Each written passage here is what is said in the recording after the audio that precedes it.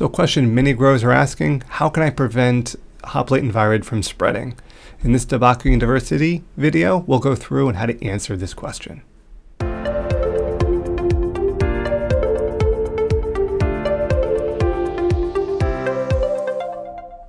Okay, so if you're wondering how you can prevent hop latent viroid from spreading, this is the video for you. So it's just some additional resources you might want to consider in addition to this one. There's one presentation provided here, as well as a little bit of a podcast interview style. Additional resources. Again, these links can be found in the description of this video under the references and works cited portion. So how do you prevent it from spreading? Well, it all starts with knowing what you have and having a good testing and screening protocol. This doesn't mean just testing a couple plants in your entire operation. It means testing all of your plants. A lot of grower-friendly kits are available, but this reliant on you to be very organized, be very good with your labeling, and essentially establishing or knowing what you have is the good start to any process to prevent something from spreading. Now, if you're sending samples off to get tested, what should you be doing while you're waiting for those results to come back? And this is just good growing practices in general. So adhering to strict and consistent tool sterilization processes is very important. PPE for workers, having masks and hoodies and gloves and booties for the shoes, all good things you should be implementing in your indoor grow operation. Rigorous testing protocols, repeat testing, particularly of the mother room, if not your other rooms as well. But definitely, if you're going to pare down to one area, focus definitely on the mother room. Especially if you're taking clones from those, you want to ensure those clones are going to be viroid free. Now, initially, you might want to take more plants in the veg room as well, because if one is infected, it can easily infect others. Now, the obvious is plant eradication. How can we go about eliminating this? Well, if you eliminate the host, you essentially eliminate the viroid.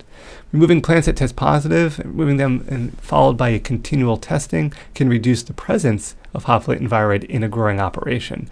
So here's just an example here. We're starting with, a lot of plants, and slowly over time that trend is going down.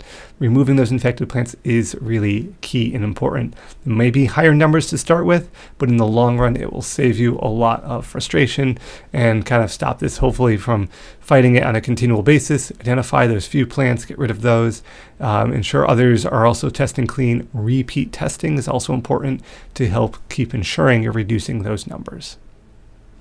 Now, cleaning tools and surfaces.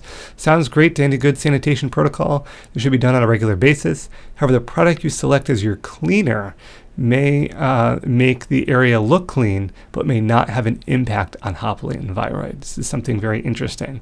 A lot of growers don't know this. So here are some methods that are great looking an area clean or sterilization that really are not effective. These do not work on hop latent viroid. Might work for other things such as bacteria or more living things, but not the viroid. If you use alcohol, even 99% isopropyl, that's not going to work. Alcohol and then flame, that's not going to work. And just flaming tools with high heat. Hydrogen peroxide, acetic acid, or that's the acid in vinegar. Ammonium cleaner such as Lysol, UV light, UVC exposure on the leaves and roots for 5 minutes. The viroid is still present. All of these are ineffective methods if you're looking at targeting a viroid. So this leads to the question, well, what would be viable? So what does work, at least on tools and surfaces? We're not cleaning plant material, that's even more difficult. Virkon S 2%.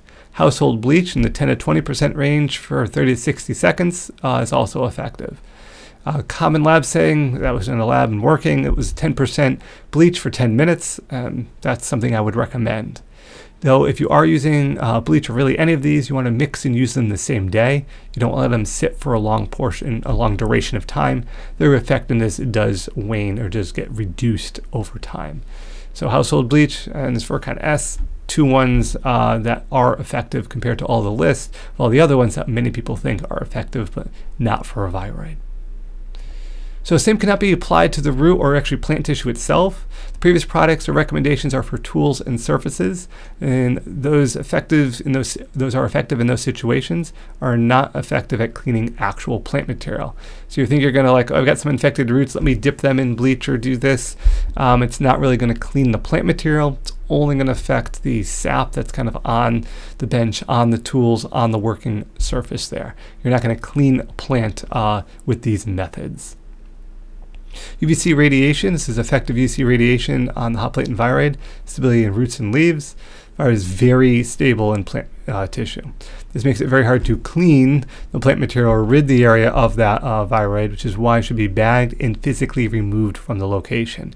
You're not going to, oh, here's an infected plant, let me hit it with a lot of UV light and then remove it. Now you want to kind of put a bag carefully over it, and you want to seal it up, minimizing your contact with that plant, keeping it in the bag, sealing the bag up, and then physically removing it the shortest route possible to the furthest dumpster possible to get it out of the growing area. SAP, again, is much more difficult. The best method for SAP containing viroids may be nucleases. So this is something used in a lab to basically disrupt DNA or RNA.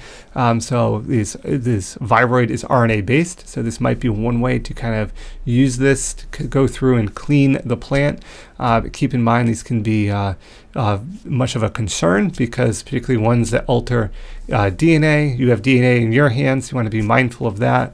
So this is a laboratory approach that is showing some early indications of potential effectiveness.